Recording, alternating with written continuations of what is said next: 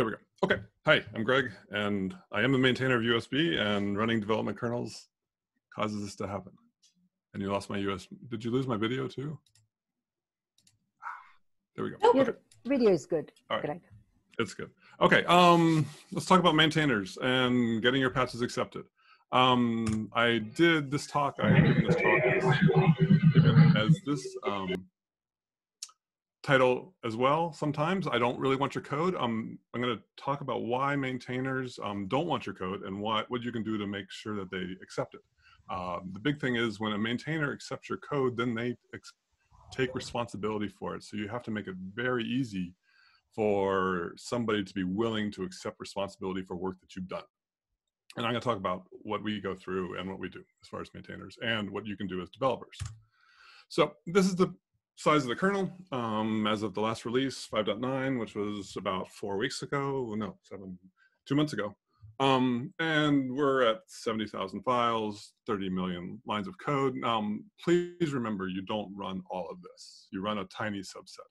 My laptop runs about 2 million lines of code. Your phone runs about 3.5, 4 million lines of code. But the entirety of the kernel, all the drivers, all the architectures, everything is together in one big giant source code, one big tree. So this is the size, but this isn't the size of what you run. So that's people get confused about it, thinking it's getting huge and bloated. It isn't. This is the size overall. If you look at the size of what your laptop's been running for the past couple of years, it's been pretty much the same. This is the amount of developers we had last year, at least 450 companies. I haven't updated my number of how many people are actually, how many companies are participating. I need to go do that, but this is about it. So we know we are the largest software development project out there with a number of different developers from different companies out there. It's huge. This is a giant, giant group of people. Nobody works for anybody else. We all contribute, and we all contribute to make things better for ourselves. And that's fine because it works out for everybody that way. This is our rate of change. I like showing this. It isn't that bad. It's kind of not unusual until you look at the units. And this is what happens every day. 24 hours a day, 7 days a week. This is what goes into the kernel. This is averaged over the whole release cycle, but it's huge. We're going very, very quickly, very, very fast. But we're used to this. This is what we've been doing for a long time. And in fact, we keep going a little bit faster. This is the number of changes that are happening per hour. This number, the Linux Foundation tells me not to say scary, but every year I'm like, there's no way we can go faster than this, and we do go faster than this. If you look at the 5.8 release, we're up to almost 11 changes an hour. This is very quick. This is very fast. This is a huge, huge development project that's moving very quickly. And you need to remember that when you try to participate with it. And you need to remember this if you try and not participate, if you want to stay away from it, and you want to try and keep your changes outside the kernel. If you graph this over time, over the number of years we've had, it slowly goes up. It's kind of plateaus, but it has been going up every year, every time. So this means, please always remember that if you take a 1 year worth of development cycle from 2 years ago, and then look at 1 year worth of development this year, we did more work. So if you kept your code outside the tree, you will have more work to try and do to catch up to us. It is in your interest to catch up and merge with us and participate with us in the community. Otherwise, you will get further behind faster. And I don't think you want to do that. That's it. So let's talk about how we do this really quickly. Like we said, we have 4,500 different developers. They make a single change, and then they want to contribute it. So what do? They turn it into a patch. It's a very small text file, and they email it. We still work with email because of our huge rate and a huge number of people who are doing it. Tools like GitHub, tools like Garrett just do not work for us. They don't scale properly. And those people, they all send the patch or the change off to the owner of that file or the maintainer of that subsystem. Every single patch or every single line in the kernel can be traced to who maintains it. We have a tool. You run the tool on your patch, and then it says, okay, you need to mail it to this person, and this mailing list. They email it off. Those people review it. They accept it. They reject it. They push it back. And then those people, if they accept it, then that passes off onto the subsystem maintainer. Now, for those drivers and file maintainers, we have about 700 or 800, I think, now listed in the kernel. There's that many different individual owners of different parts of the kernel. And then those people push them off with the subsystem maintainers, and these are things for like USB, PCI, TTY layer, memory management, a specific architecture, specific subsystem that way, networking. And these people all have public trees. And these public trees, they're listed in the maintainers file in the kernel. And then they accept the patches, and then those public trees are published every day. And then we have tools. We have automatic testing tools that suck from all these trees. They test everything. They give us feedback, and you can see whether your change has been accepted or not. And that's how things work. And at the subsystems, we have about 150, 200, maybe different subsystem maintainers, if that. But there's about that many different trees out there. And all these trees every single day get pulled into something called Linux Next. And Linux Next is done by Stephen Rothwell in Australia. And he takes all these and merges them all together, and then reports on conflicts, because we do modify things in other subsystems. A perfect example is some IRQ handling stuff just got changed, so I broke a driver in one of my subsystems because I didn't have those related changes. We get notified of this, it tests it, it builds it, it boots it, and it runs on tons of different architectures. Andrew Morton, I kind of put over on the side here because he scoops up files and subsystems that nobody really is maintaining, nobody lists. He takes all those, and those go into Linux Next as well. And this happens every single day. So the patches, again, start from the developer, go to driver file maintainer, go to subsystem maintainer, go to Linux Next. And Linux Next is, if you want to see what is going to happen to the next kernel, run Linux Next. If you want to get involved in the kernel, run Linux Next. See what is happening there. If you have build problems, if you have warnings that are showing up, if it doesn't boot properly, let us know. Because as developers and maintainers, it all works good for us, but if it doesn't work good for you, we don't know to fix it. So look there. If you were a developer and want to get involved, work off of either the subsystem tree or Linux Next tree, because that is all, includes all the work that's already been done. You can't work off of Linus's tree because it doesn't include all this work that's been done by all the developer community at that point in time. Excuse me, always work off of Linux Next. Okay, after that, when the release window opens up, and I give other talks on how we do releases and such not, but basically at the release window, all the subsystem maintainers send stuff to Linus, and we send it all directly. We don't say, Linus does not pull from Next. We have to individually call out what we want to send to Linus. And we do that so that if there are problems, Linus doesn't get them. He doesn't automatically pull everything, and there's things that stage in Andrew's tree, there's things that stage in a number of my trees that we just aren't ready to go to Linus. Sometimes a whole subsystem isn't ready. I had one time that when the TTY layer, some core changes were not working well. They kind of worked, there were still enough problems. The merge window opened up. I said, I'm going to skip this merge window, send on Linus a bunch of bug fixes, and we'll take this next on the next cycle in another 3 months. If Linus was pulling directly from Next, he would have gotten all those problems. That's a much better, it's a push.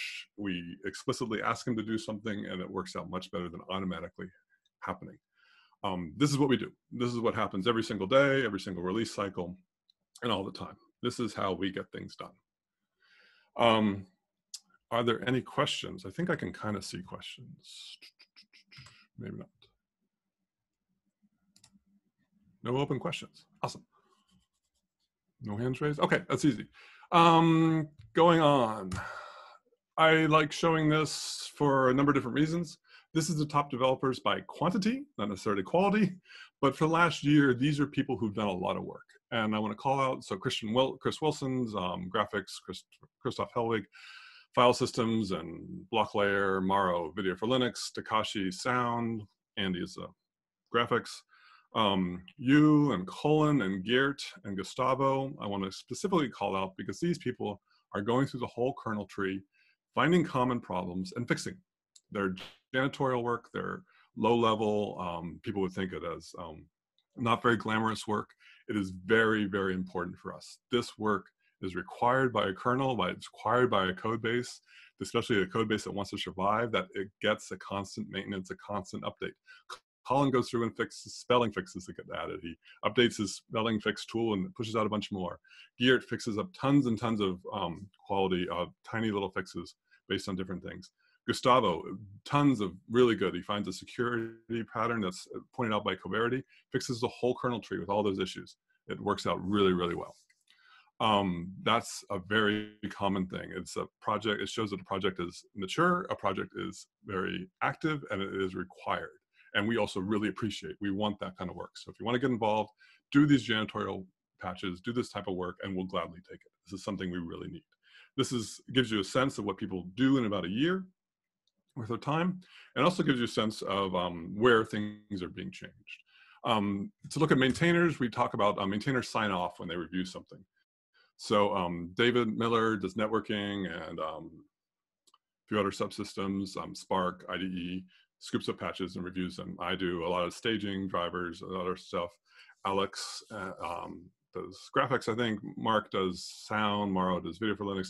Linus and Andrew. So Andrew sends all patches to Linus in email form. So Linus reviews them and applies them, and applies a lot of other stuff. But Linus also doesn't apply patches, or he takes merges directly from other people, but he doesn't review them all. And that's the point I want to try and make here.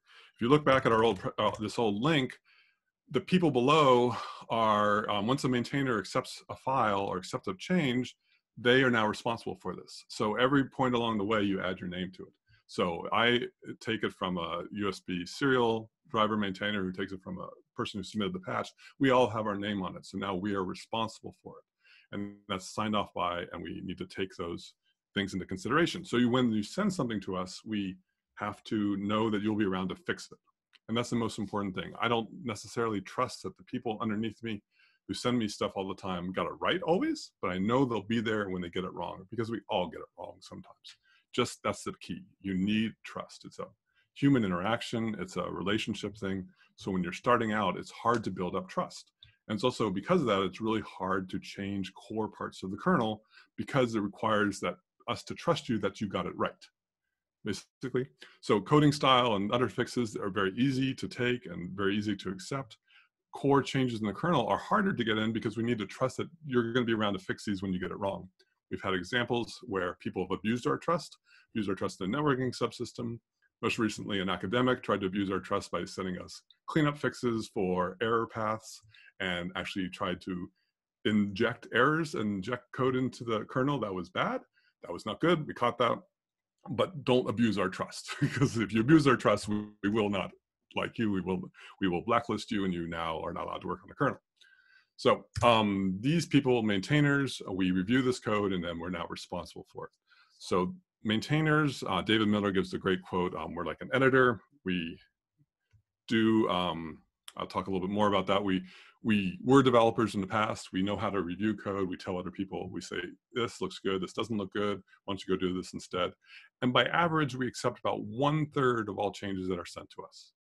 So if you look at our rate of change and look at how fast things are accepted, realize 2/3 more code is out there being submitted to us. Now, sometimes it's just the same patch set over and over and over, but most of the times it's just, it takes like 2 or 3 times to get the code accepted, but that takes review, that takes development. That is a lot of effort out there that's happening that you don't see in the accepted amount of code that's being merged. So also, don't get discouraged when we don't accept code right away, because we want to make sure that you're going to be around. We want to make sure that things are right and that you can accept change and that you can modify things. So these are the different subsystems that you'll see kind of common. Again, Jens, Expo for block, Martin for SCSI. These are kind of areas of the kernel that change a lot. This happens how we do this for the past year. So who's funding this work? We didn't do an article. We didn't do a, John Corbett and I from Linux Weekly News didn't really do a paper last year, but this is the last year's worth of work. Amateurs did about 13% of the work, and these are people that we know they don't work for anybody, or we don't know who they work for. Those people normally do not do more than 5 changes. Anything more than 5 changes, we know who you work for. It's that simple. And anything more than 5 changes, you can get a job, usually, if you do real contributions. Intel, 11%. This is not that many patches. This is about 10,000. No, sorry. 12. I got to look it up. Maybe 1,000 patches from Intel. Red Hat, AMD, Huawei, Google, Lenaro, SUSE, consultants. Some people work for other companies. A lot of embedded people do work for other companies, and those are consultants. Mellanox, Renesas, ARM, Oracle. There's nobody really unusual in here. Linux Foundation, that's kind of is a little bit unusual, and then there's only 4 of us doing this work, and we're still in the top 10 or top 20. So it is possible. Canonical, I will call out, there's really pretty much 2 Canonical employees that are doing kernel work, and they get in the top 20. So it is possible to do a lot of good work and have your company in the top 20 list. It's not unusual for that. Yeah. Any questions about this so far? That was pretty fast. Anything, open questions, comments? Hey, okay, that's easy. Let's talk about the development process. So I talk about the development process in a way that is common to hardware people. Hardware people create a design, they emulate it, they simulate it, they tape out, power on, you integrate it, then you finally bring up the operating system and you ship the device. This is very common for making a chip, making a device, things like that. When you're creating a software product, it's also can be stages along this way before you finally make something public. This is a very common thing. Now, if you submit code to us and send stuff to us, it takes us a while to review it. It takes us a while to get back to you. You have to revise it and submit it again. Then our release cycles every 3 months, get it merged. It takes a little while to do that. That's how it takes a while to get things merged. So ideally, you want to submit your code really, really early in the process. If you submit your code really early in the process, your code can be accepted before your actually chip is spit out there and as public. And some companies know how to do this really, really well. Other companies do not know how to do this really well. And they are very late to the game. They wait until their chip actually ships and that they're using an older kernel. They have to go back and take the time to catch up, get stuff out to the community, and it wastes time. This is the ideal situation. A number of companies, I will call out Intel, I will call out IBM, know how to do this really, really well. Sony's gotten really good at this as well. Intel and both IBM have had code in the kernel before chips are even hit tape out. Intel is known for having code in the kernel before chips even ship, and they have canceled projects where we've had to remove code from the kernel for something that never actually shipped. We don't like to ever remove anything from the kernel if anyone's using it, but if nothing is actually shipped, we'll gladly remove it. This is the key. This is the proper way to do it. It's also faster. It saves you time, it saves you money, and it's documented this way. Both IBM and Intel have publicly said if you work upstream, we'll save you time and money. So this is the fastest way for you as a company to get involved and do this work. It makes sense. It takes a while to get there, but it will save you time and money. It's a business case to work with the community. Again, like I said, if you look at how much work we do in the past year, the year before that, we did less. So we are actually, if you stay out of the tree for longer, you have more work to catch up with, and it's harder to do that. So it's a difficult task. Please work with us as developers. We want your stuff.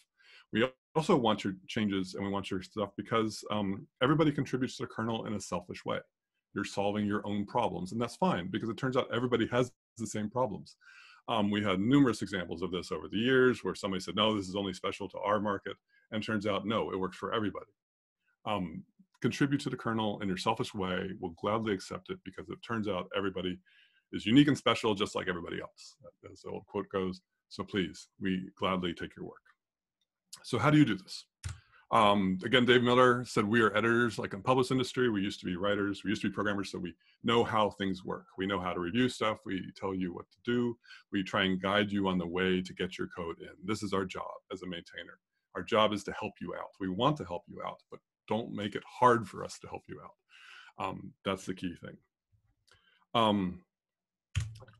I went through my patch inbox a number of years ago. Actually, no, this one, I went through it a couple weeks ago, and in the 2 weeks, I received 1,400 patches to review. That's a lot. That's a lot of patches to review. This is my normal workload. So realize when you submit patches to people that they're not going to respond to you instantly. Give them 2 weeks to respond. Then you can ask them nicely if they haven't.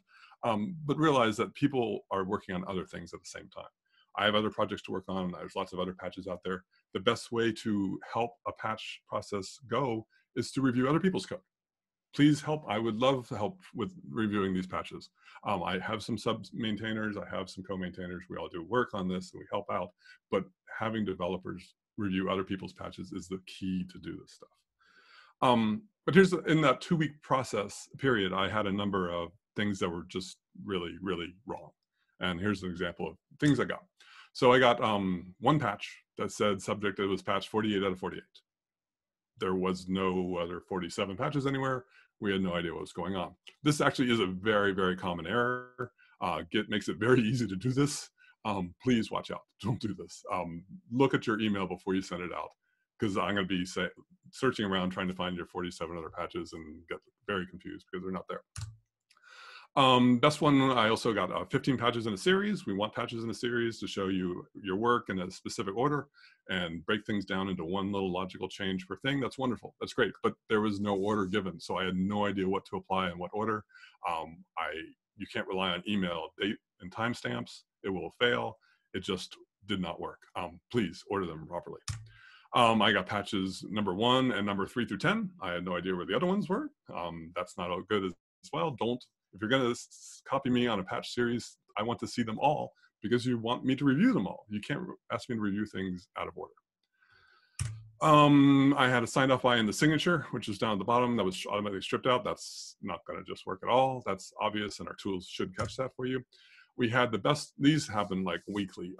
If your email signature says that the email is confidential, I have to instantly delete it because kernel patches are not confidential. You want us to accept this in the public and to accept this under the license that we have. It can't be confidential. It's that simple. Fix your email client. Fix your corporate email to do that. You'll see this is why a number of companies have an email box in the corner and they send out email through that Linux server.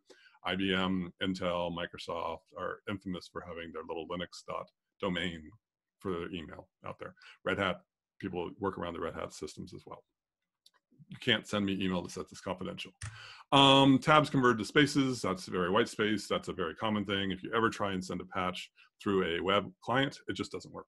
Please do not do that. That will not work. Leading spaces removed. This is also a common thing for web clients. If you cut and paste with a mouse, leading spaces are removed, patches don't apply. White space actually matters. There's a diff in a non-unified format, which is really interesting. It's kind of hard to do that these days. This is from the 1990s style. It's very hard to read for those of us. Please don't do that. That didn't work. Patch was created in a subdirectory way down in the kernel tree. That didn't work as well. You have to create it at the root. Doesn't work. This was funny. People are still using a really old kernel. Somebody, it looked like it was, and they're running it as root. I don't know how they even created this patch, but they did. And send it out. Please, that didn't work. That's a kernel from about 10 years ago. Made against a different tree. That's a very common thing. You make it against a tree that I don't maintain, and then I can't take your patches because they just don't apply. That just does not work at all. You have to at least send patches to the person who against their tree that they can take. It just is that simple. In the kernel, we have some tools that'll help you out with that, and I'll talk a little bit more about that again in a minute. Wrong coding style. We have a coding style. You might not like our coding style, but the main reason for having a coding style is to be consistent. And you want a consistent coding style so that we all can read it easily and then we can all modify your code. You want me to be able to read your code. I want you to be able to read mine. This is the key. We have tools that catch this stuff, run them, and use it. It's that simple. The best was somebody admitted they had a wrong coding style and they acknowledged it and they thought that their little tiny driver was more important than the 30 million lines of the rest of the kernel code. That's not true. That just isn't going to work out. Please don't do that ever again. Wouldn't compile. I see this a lot. People send me patches that if I try and build it, it just fails. That's really rude. It kind of shows that you didn't even test build this stuff, let alone test run it. A lot of driver changes, stuff you can't run because you don't have the hardware, but at least build the code. Because if you break the build, no patch can ever break the build, and we don't like that. It won't work. It broke the build on patch 3 out of 6 and tried to keep on going, and then I fixed it in the last one. Well, that just doesn't work. You have to, every single patch that you submit to us has to stand alone on its own. In order is fine, but you can't break the build and then fix it up later. We have tools that every single patch that's committed to the Linux kernel, all 10 of those an hour, they all build the whole thing. Nothing breaks, it all works. That's our requirement. It's a good engineering process, and it works really well. So you can't do this. The best was somebody broke the build on patch 5 of 8 of a different patch series, and then they said that they'll send me the patch later to fix it up. It doesn't matter. Nobody's going to use this. That's not okay. You cannot do that stuff at all. A lot of people send me patches that have nothing to do with me. That's nice. I can't really do anything with them, but I appreciate it. I don't think it's spam, but I'm not going to be able to do much with them. Send them to the right people. We have tools for this stuff. It works out that way. Some people send one giant patch, and that's really, really hard. This isn't actually that big. I've seen much bigger than this. But reading 4,500 lines of code at once to try and see what's going on does not work. The goal of the kernel is to follow your old math professor's rules of show your work. Break things down one tiny logical step at a time. Please do that. That's a requirement. Don't send me giant things all at once. Sometimes you can send a whole driver, and that's fine. A whole file for a driver, that's one thing. But in this case, it was not that. It was just one giant change of all this different stuff. That's not okay. We have kernel doc formats to do the documentation. Somebody said it was obviously wrong. That was just really weird. I understand people like using other document formats, but we have one. Don't try and use Java doc or anything else. Use ours. It's documented. And if you run the build of testing it, it'll actually tell you errors, and you have to fix it. And like I say, this was actually a calm 2 weeks. This was nothing really major going on. This is what me as a maintainer have to see all the time. So that gives you a sense of what being a reviewer of the kernel gets. And this is why we have a lot of stuff. This is why we have rules. We have processes in place. And all these processes are documented. We document them really, really well. These slides are going to be available online, so you can see the link to these. But these are in our kernel tree. They're published on the web in our documentation. We have a checklist. Go down the checklist. Say, did I do this, this, this, this, this? Yes, great. You can send it off. We have submitting drivers. We have submitting patches. These are documents that you should read. It explains everything that you want. And if you do something wrong that's not in this list, in these files, that's fine. We'll tell you. And if you do what's here, we're very, very happy. All those things I mentioned earlier that happened wrong this past 2 weeks were listed in here as things you should not do, or things on how to do it right. So we have this stuff documented. Please, please follow this stuff. So, any questions so far? I've been going pretty fast. It looks like questions. Should the build be tested against all architectures before submitting the patch? No. Build it against yours. Usually it's pretty obvious if it will or will not break. We have tools when you submit patches to the mailing list that will build on all architectures, but I don't expect you to always get it right. I don't do it. I build it for x86 and ARM, and that's about it. So I wouldn't worry too much about that.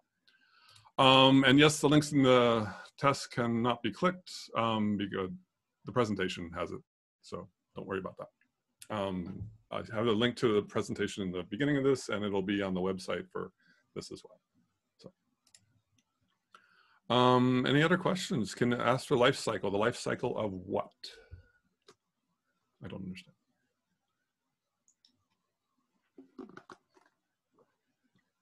Kernel life cycle of kernel releases. I have a whole presentation on how kernel releases are done, what we do in that. I'd recommend going seeing that. It's on my website. It's on my GitHub account, kernel development. I give this talk about every couple months. Please go see that. It's a little bit outside this scope of this talk. Okay, thank you. And anything else?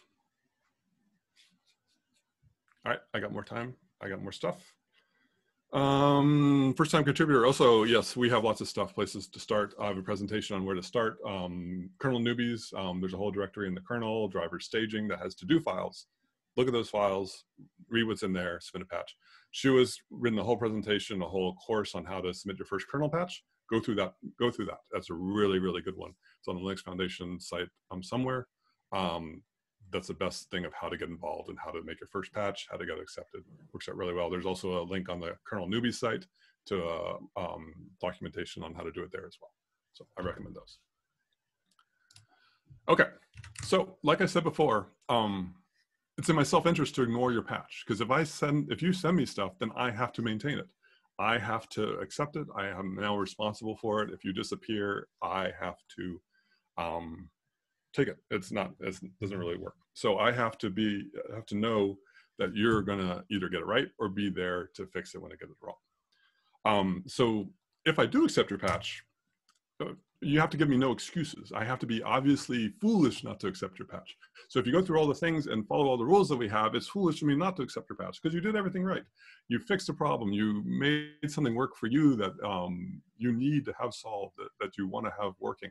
So I have to have no excuse to reject your patch. Give me no excuse. And it's really easy not to do that. Just follow those rules. And then when you do that, you've given me code that's properly formatted, submitted in the correct way, builds properly. I have to take your patch. I have no excuses, and I will. If I do take a patch, or if you do send me stuff, I will promise to do this for you, because it's a two-way street. As a maintainer, I am responsible for things like this. I try and review patches within 1 to 2 weeks. Not all maintainers do this. We have jobs, we have other things we have to do. Some corporations, most corporations, do not allow their maintainers to do maintainership work on company time, which is nice. So these people do it on their own time. So realize that for the majority, like huge majority of all maintainers, this is not their paid job. This is what they do on their own because they feel responsible for the kernel. Their company almost always pays them to do new kernel work, not to maintain old stuff. It's slowly changing. But if you look in the maintainers file, you'll see a list of who is actually paid and who isn't paid to do that. There's some huge companies that list their maintainers as not being paid to do this work. But I try and do it within 1 to 2 weeks because I am kind of paid to do this for the Linux Foundation, except during the merge window. During the merge window, you'll get a response from me saying, I got to wait till after the merge window is over. But then I'll get to it and I catch up within 3 weeks. It takes a little time. And submit something. If I haven't done anything within 2 weeks, I have no problem with you emailing me and say, hey, what's up with this patch? And it isn't, don't feel bad about this, don't feel upset. Just do it. I don't feel bad about it. It's like, oh, I feel upset that I haven't reviewed it in that time. Please do that. I also will, if you send me patches, offer semi-constructive criticism. I will not just reject things without telling you why. I'll tell you what to do, how to make this things better, how to make it acceptable, or I'll just take a patch. But I will offer constructive criticism on that stuff. I will also let you know the status of your patch because people want to know what's going on. A lot of people run patchwork and their subsystems run on that. USB is one that patchwork runs automatically. So when I accept patches, it automatically shows that the patch has been accepted and where it is. You also get email notifications from some maintainers. Andrew Morton first did this. I've copied his scripts. A number of other maintainers have copied them. So when your patch is accepted, you'll get an email saying where it is, where you can find it, what the next steps are going to be.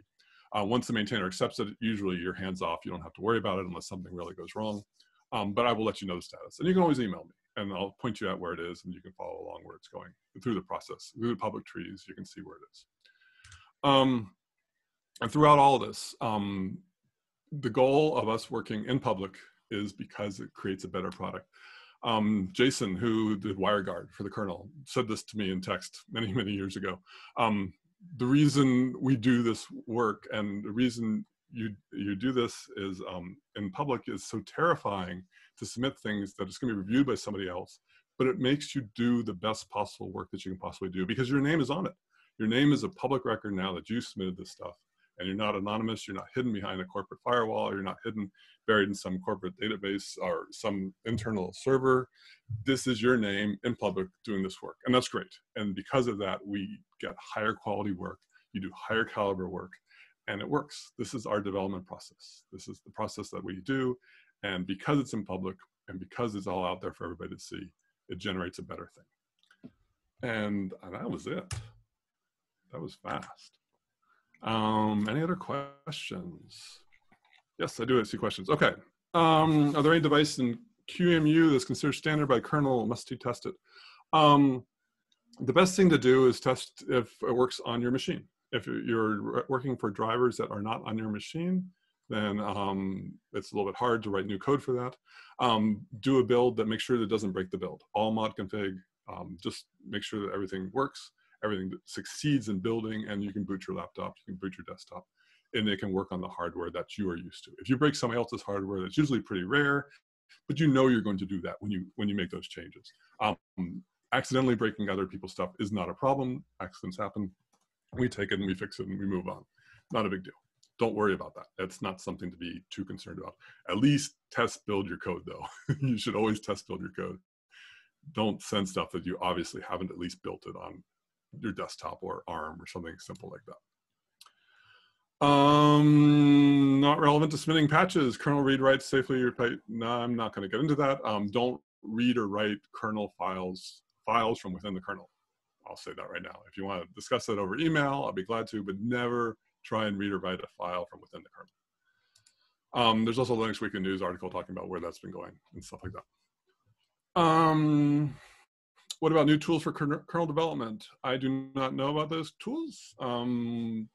There's lots of people, lots of developers. Like we had said, we have 4,500 developers. We all use different tools to create things. So it doesn't really matter what you use to create it. We take patches through email, the least common denominator. It works well for everywhere. Email is actually really, really good, and people don't realize it because it's not interrupt driven. It gives you a chance to see something, to mull it over, to translate it to your native language. As someone who lives in a country where I don't speak the native language, I am very aware of it. Nice to slow things down and be able to translate things to my native language and be able to respond and then respond back. Email works very, very well for that. You don't have to instantly respond on IRC. You don't have to instantly respond in a meeting. It works really well. Email is a very, very good tool for this. Text is very good for discussing technical issues and technical things, and that's the key. So there are other people trying to do other types of tools. All maintainers have tools that we use and scripts that we use, and we copy them and modify them and share them around. For how we manage patches, please use whatever you want for that. If you send a patch, for example, to the Bluetooth, should you use the Bluetooth Next tree? Yes, you should use the Bluetooth Next tree or Linux Next. Usually either one works out as well. They're usually not an overlap between the two. If you're modifying something in Bluetooth, there shouldn't be another subsystem also modifying Bluetooth that shows up in Linux Next. If there is, we'll catch it really easily. But just work on the tree that is for that subsystem. So for USB, I have a USB tree. Bluetooth has a Bluetooth tree. Work on those trees and submit to there. Very simple. How and when people transmit from a role of a maintainer from being a developer. Sometimes it is as simple as, oh, you touched this file last. Do you wish to maintain it? As part of the mentor process, I had some mentees this past summer. One of them was modifying and fixing some security bugs in one of the subsystems. Turned out that subsystem was unmaintained. The maintainer of it did not want to do it anymore. And they said, hey, do you wish to maintain it? And the mentee was like, okay, I will maintain it. That's how things happen. You can maintain code if you write it from scratch. If you send me a new driver, now you're the maintainer, tag you're it. If you maintain a subsystem, it's usually an organic process. You're helping out with a subsystem. The maintainer says, I want to do something else. Hey, do you want to do this instead? And they say yes or no. Some people do not want to be a maintainer because it does take a lot of non-development time. I'm not writing a lot of new patches. David Miller's not writing a lot of new patches. We are switched from a developer to an editor mode. I have some developers in some of my subsystems that could be a great maintainer, but they don't want to be. So I'll do that work for them instead, because I'll handle the patches. They just want develop stuff. They want to fix bugs and push them out and not have to worry about the patch management stuff. It's a very organic process. I wouldn't worry too much about it. But again, if you want to write a whole new subsystem and submit it, you will be the maintainer for that subsystem automatically by virtue of that happening.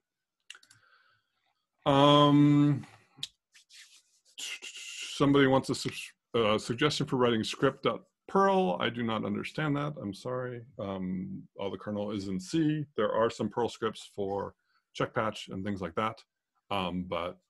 If you know Perl, please contribute to those. I think we had a maintainer process. There was one project that was taking patches to check patch, which is our tool for managing patches to see if they follow our rules.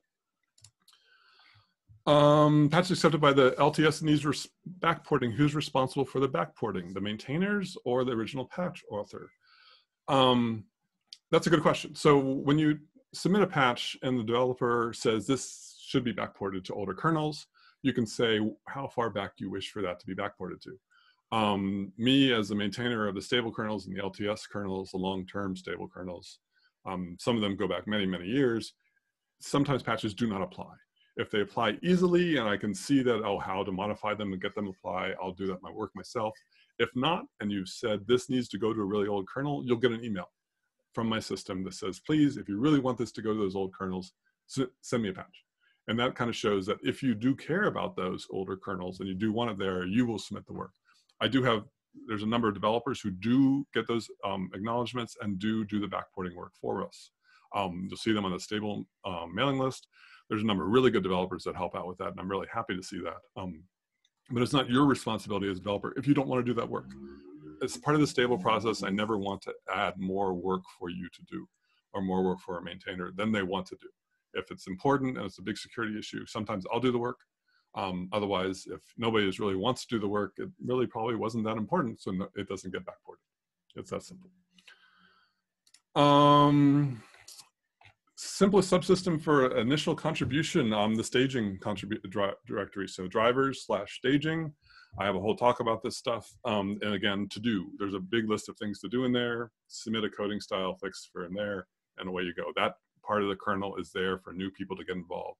That part of the kernel does not have all the coding style fixes done by us. We could have done it instantly, but we want you to get involved, learn the process, fix your email client, submit it again, learn how things work, and that's the best place to get involved.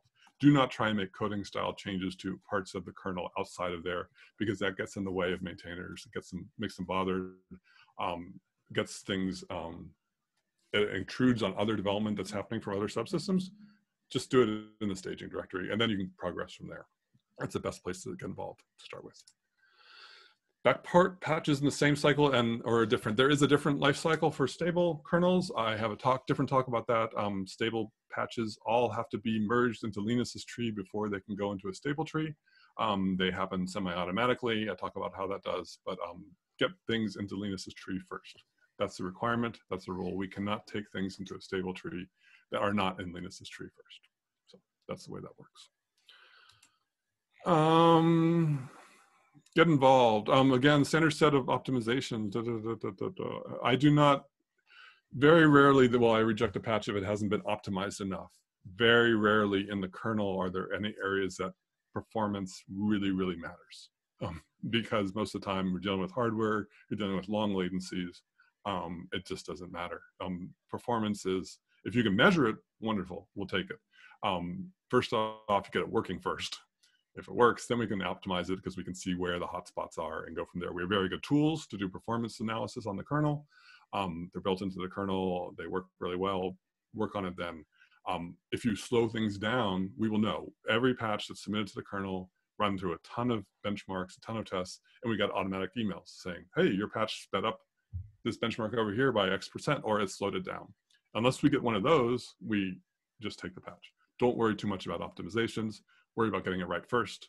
If I see something obviously unoptimized, I'll tell you. It's that simple. I would not worry too much about that.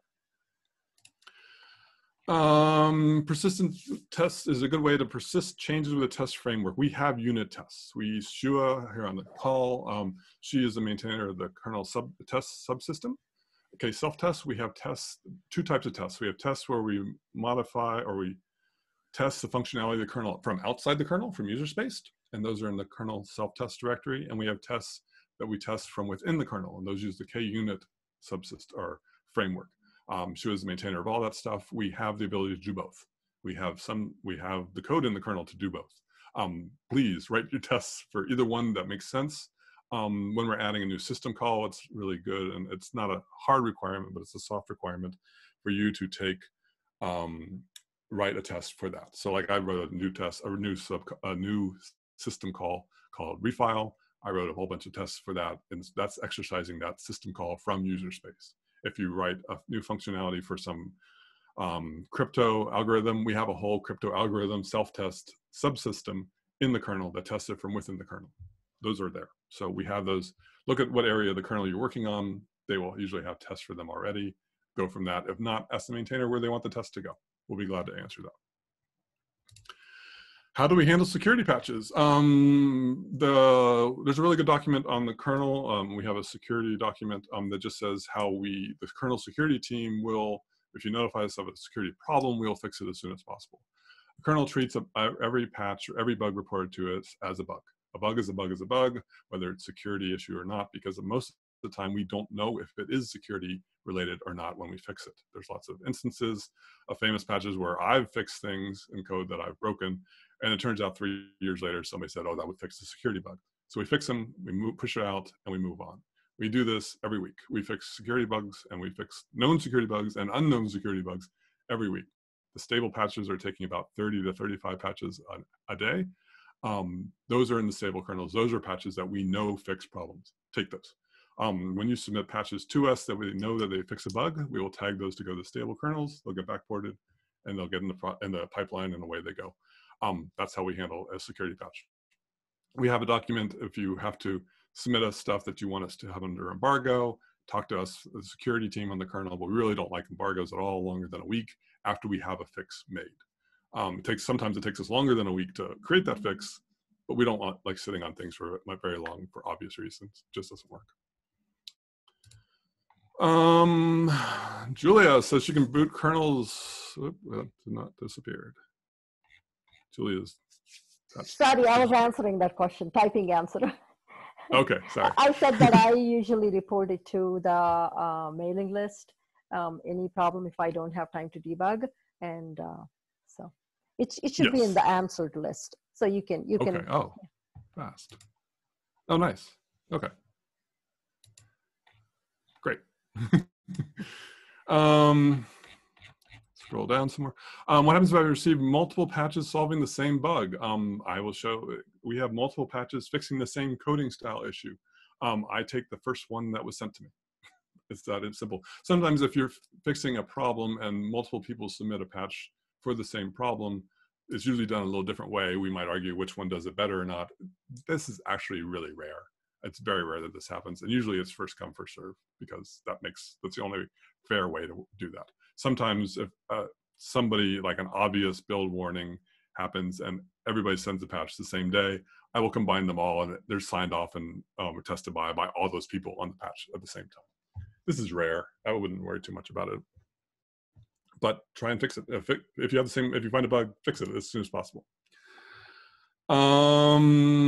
Backporting LTS, yes, I said before, it's very complicated.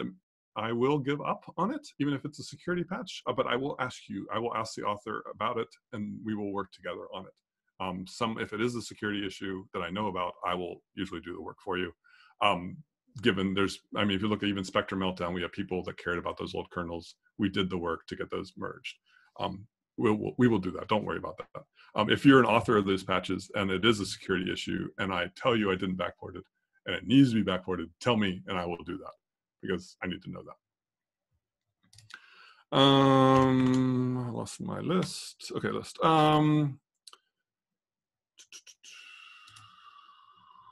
Ulipta challenge. I do not know anything about the Ulipta challenge. So email that site if you have questions about it. Sorry. Linux over quantum computers. Quantum computers has a different processing model. A quantum computer is hooked up to Linux. That's what usually drives the quantum computer. So think of a quantum computer as a driver for a type of device, and Linux can control that very nicely. If you see what they're doing with quantum computers today, that's how they run them. If a contributor sends a patch for a specific board or chip, will the maintainer test it on the same platform? Sometimes not. I don't care. If you send me something that works for your platform, I will assume that you tested it on that platform. And if it doesn't break anybody else, I will take it because I have to trust you. If you sent something that obviously breaks it, then you're responsible and you have to fix it, or I will revert it. I don't have all the hardware for all the devices everywhere, so we have to just read the code and know it, take it from there. And it usually works. We do know this type of stuff, and it is pretty obvious what is happening. So don't worry too much about it. We have to trust you. If you get it wrong, you got something wrong in public, but that's fine. It was your device. Do I think the 10-year plus kernel support like CIP makes sense? No, I don't. I can go into that if people want me to, but I do not think that makes very much sense. And this is speaking as somebody who maintains a kernel that's 6 years old. I do not think that makes sense either, but people have different business models. So it makes sense to those people with those business models, and that's wonderful. I don't have to agree with it because I'm not doing the work for them. It's fine.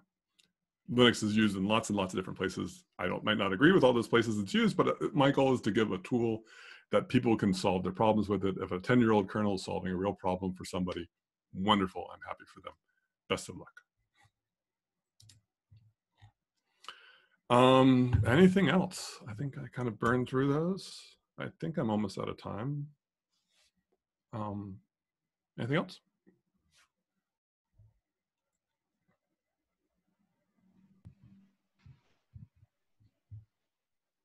Okay, going once, going twice here. Well, thank you so much, Greg. Thanks for your time today, and thank you to everyone who participated and asked questions. This recording will be on YouTube later today, and we hope you join us for future mentorship sessions. Thanks, everybody. Have a good day. Thanks.